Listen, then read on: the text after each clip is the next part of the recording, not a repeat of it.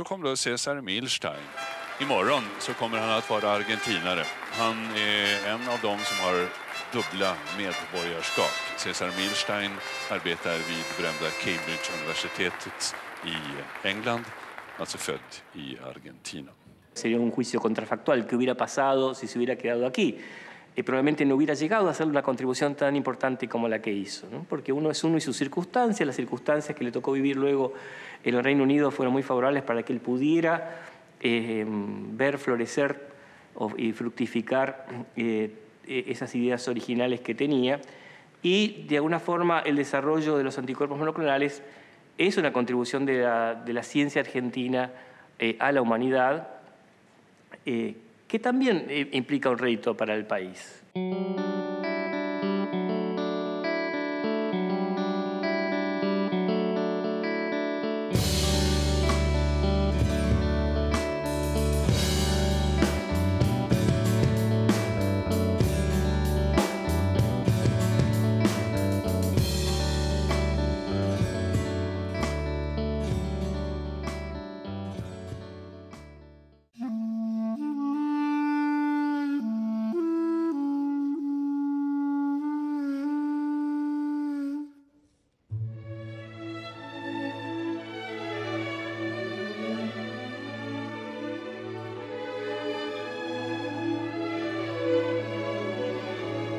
Yo diría que a diferencia de los dos premios Nobel, Sadowski no tuvo una contribución científica tan importante y la primera prioridad era democratizar las instituciones, democratizar el CONICET.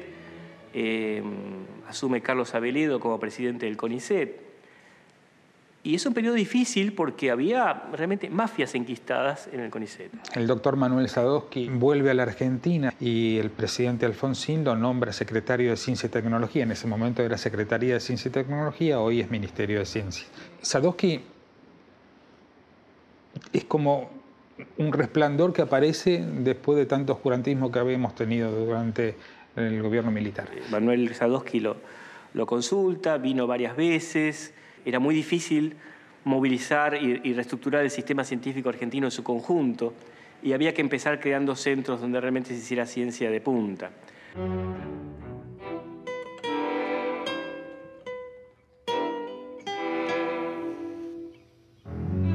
De hecho, de alguna forma, el centro del INTECH en Chascomús se crea sobre esta base. Hay crear una nueva institución donde uno elige aquellos personajes que piensa que son más productivos o que tienen un mayor nivel de excelencia y sobre esa base, sobre esos cristales, comienza a construir una nueva estructura.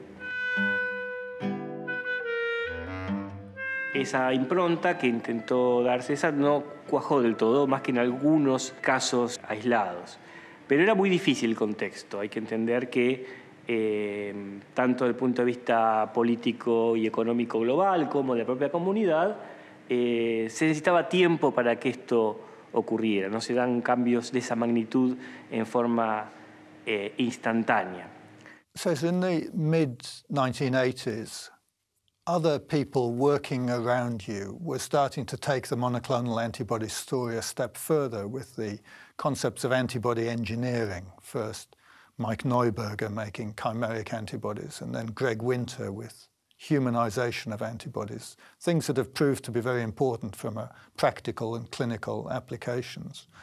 How did you interact with those people at that time? Well, the story of the antibody engineering starts really around 1980. In fact, when I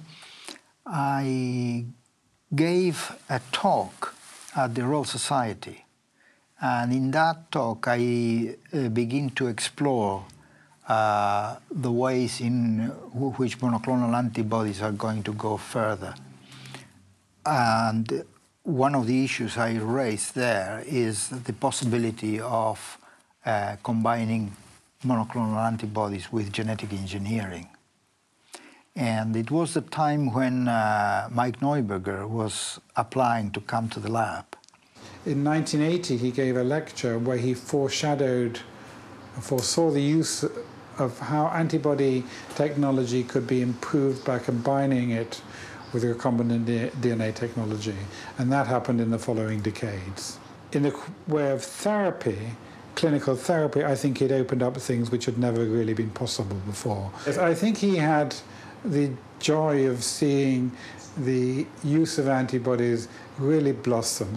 And I think it was over the next few years that people saw the potential of them in therapy. Los anticuerpos, teniendo esta característica de reconocer prácticamente cualquier cosa.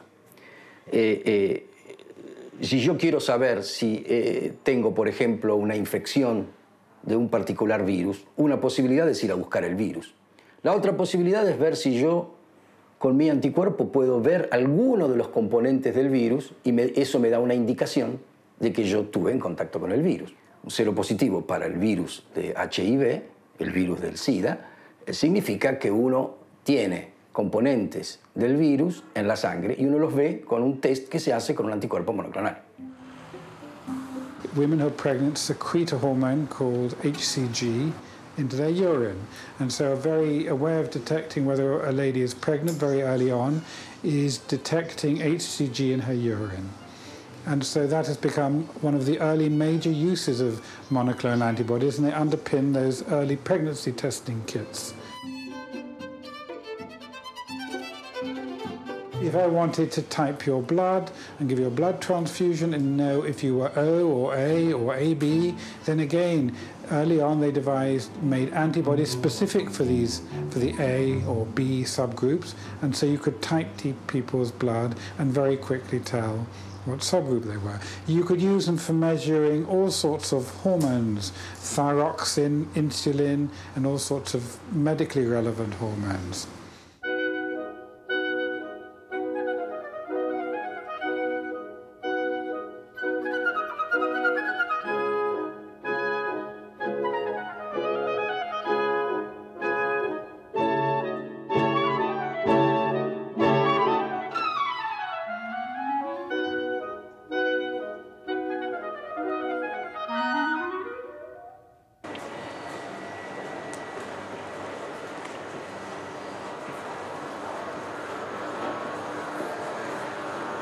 So this was the tissue culture, and this is where all the monoclonal lines used to be made.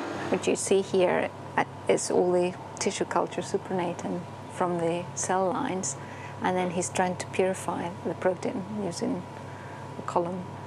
So basically there is I think it's probably protein A or protein G, which just binds the antibody selectively, and then he will elute the antibody, so it's passing all the supernatant through the column to concentrate the antibody. So basically we're still using the same technique. The process is exactly the same as it was originally done by César. In biology terms, the very precise specificity enables you to develop lots of tools for diagnostic. It has been a huge tool for biology. It just revolutionized a lot of biology. We used to have to make them ourselves. Now you can buy, as I say, thousands of them off the shelf.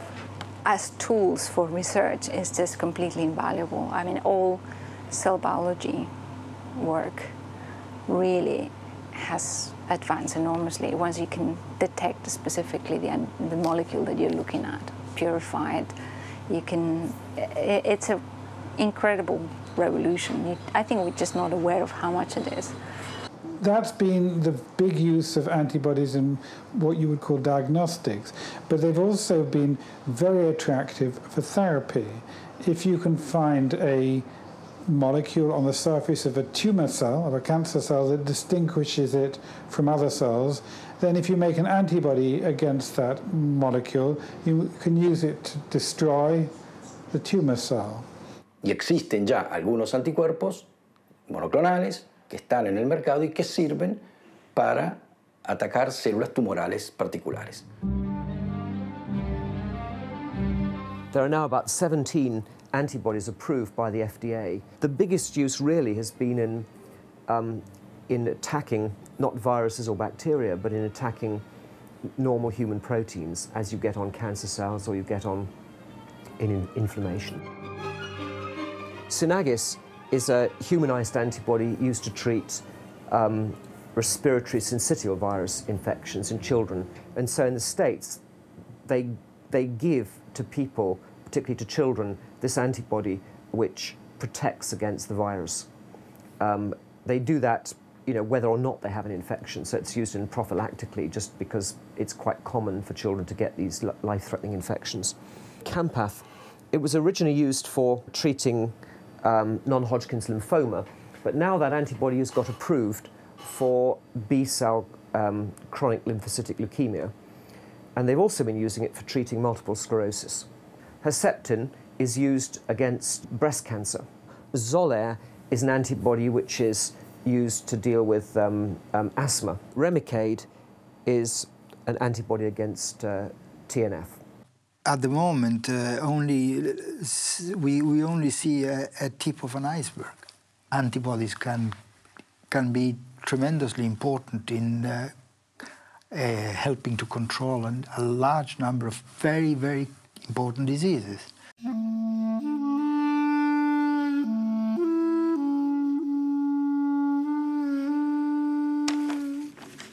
Estas son anteriores, pero claro, ya en el 81 se hablaba del Nobel, de la posibilidad del Nobel de César.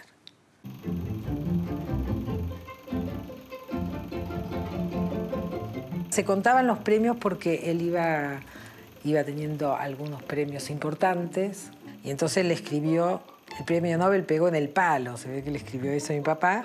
Fue el segundo año en que los periodistas me aseguran que me tocó a mí. Cuando estuvimos en Japón, el año pasado en octubre, me atacaron con cámara de televisión y todo como si fuera un político famoso, un artista de cine, en el medio de un escándalo. La verdad, no me divierte para nada. El mejor chiste lo hizo un amigo mío. Los premios Nobel son como los grandes vinos. Mejoran con el tiempo y hay que dejarlos madurar antes de tomarlos. La macana es que un buen día se hace en vinagre. I was in October, I was in Japan, and the Japanese press must have heard that I was very high or something, and they actually told me, "You got the Nobel Prize. What is your what do you want to say? What is your comment or something?" And I said, "I haven't heard of that." "Oh yes, it has just been announced," and so on. They kept saying that. It wasn't true actually. But I fortunately, you know, I didn't get very excited by that. I told them, look, I don't know anything about that. I haven't heard. I didn't even know that the Nobel Prize was being given. And well, it's tomorrow, actually, but it is already decided. I said, how do you know? And they say, oh, we know, you know, we tend to know these things in advance and so on. It turned out that it was not true. So I was aware, yes, that something must be happening.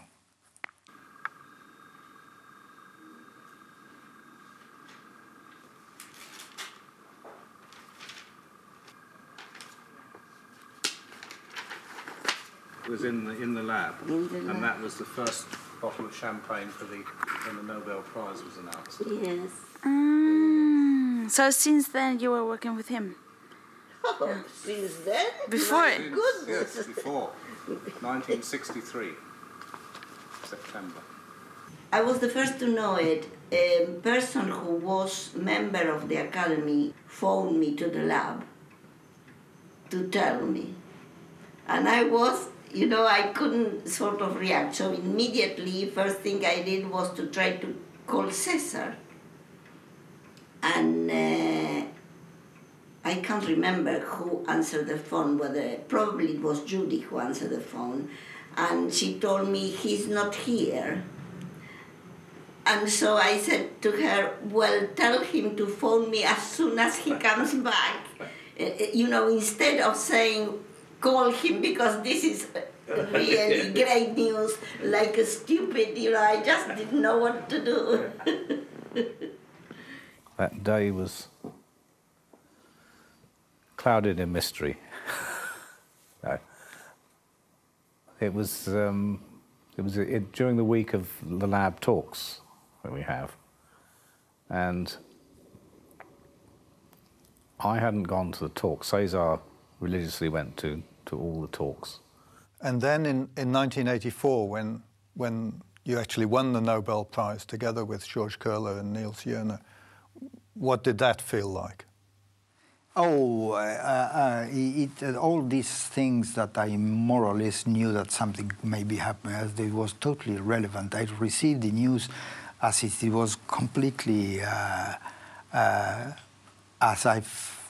it would have been the same if I had been totally unaware. It just really was like a shock, really came like a shock. Yeah, and it was a funny circumstance because it was the week of the annual talks in the lab, and I was listening to, I think Hugh Huxley was giving a talk, and suddenly Sidney Brenner comes, with his stick, sort of like that, in the air, and comes sort of down and said, "Stop, I have an announcement to make." And then he says that, and it was like a bomb to me. I mean, it was like an explosion. I really didn't know where I was. It was nice, actually, that I didn't know that day was going to be decided, actually. And I remember going to meet him, coming from the lecture. He was coming up the stairs, the usual thing, congratulations, everything. Yeah. He said, "I want pink champagne."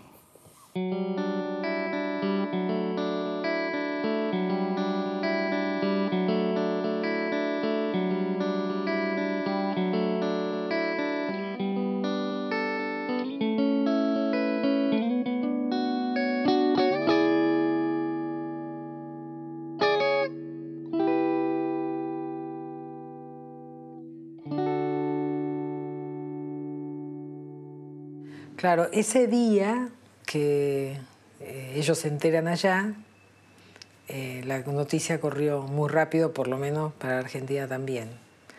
Y yo estaba yendo a Neuquén, yo vivía en Chipolete y estaba yendo a Neuquén en el auto.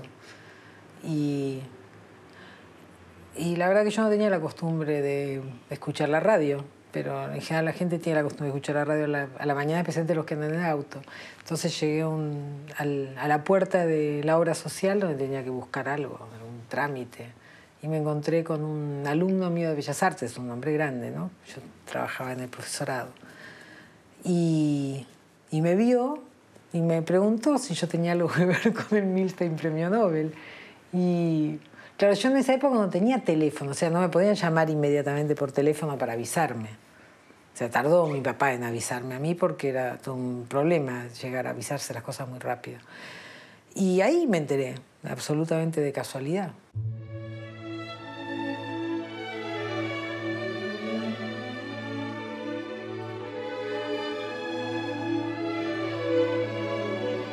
Yo ya ahí confirmé que era, porque no podía haber otro Milstein Premio Nobel, ¿no? No dudé quién era, pero fue como una cosa así de no poder compartirlo enseguida con todo. Pero bueno, la noticia se desparramó y se festejó mucho. En el lugar donde yo vivía se festejó, la gente estaba muy contenta.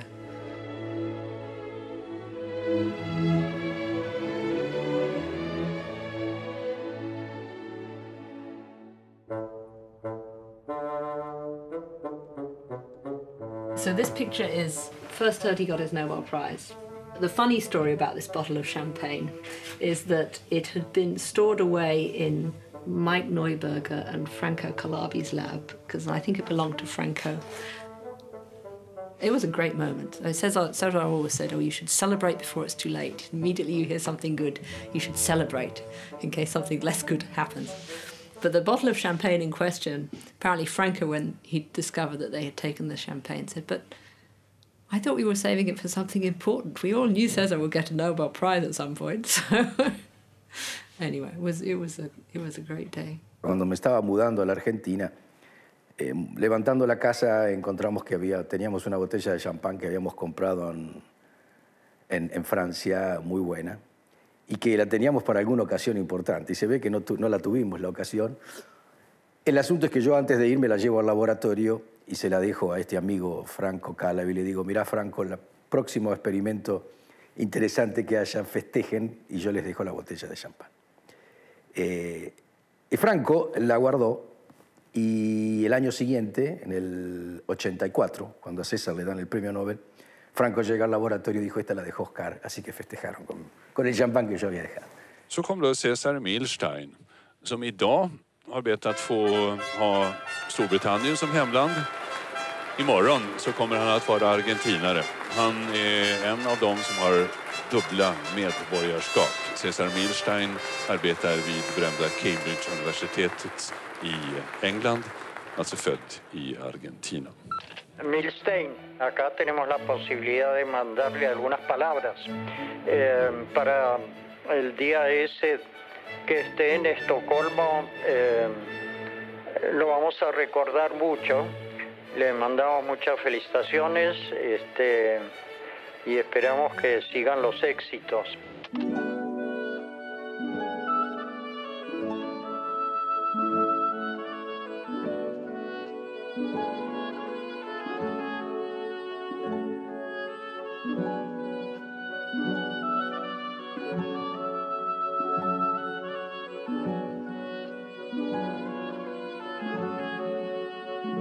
They went to get the Nobel Prize in December, that would have been, and they were at the dinner, and César sat next to the Queen of Sweden, and they were talking about fungus and collecting mushrooms in the woods, and César said that he'd seen our fungus knife, and the next day, when they were at the Grand Hotel,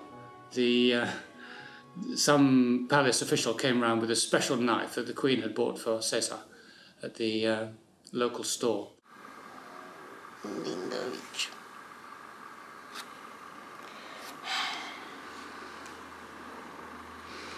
Él dice, está bien, el descubrimiento se hizo, yo lo hice junto con Georges, pero hay un montón de trabajo detrás, antes y después, que contribuyó a eso. Es como valorar el trabajo por arriba de lo personal. Claro, claro.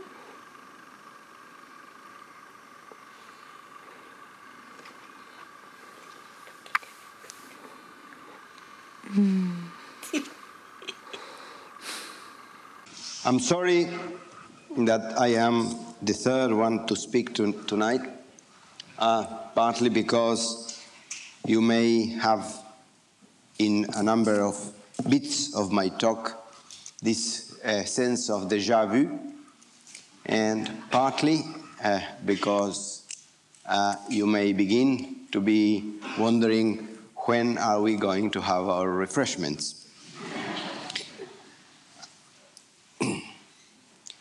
Yet I must do my job. I've been well paid to do that.